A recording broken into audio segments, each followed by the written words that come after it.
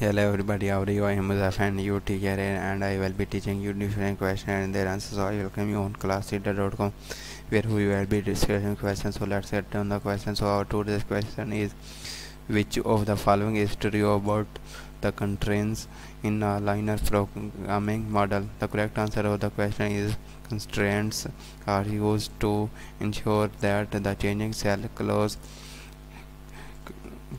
are known. Negative constraints are used to ensure that the usage of resources does not exceed the supply.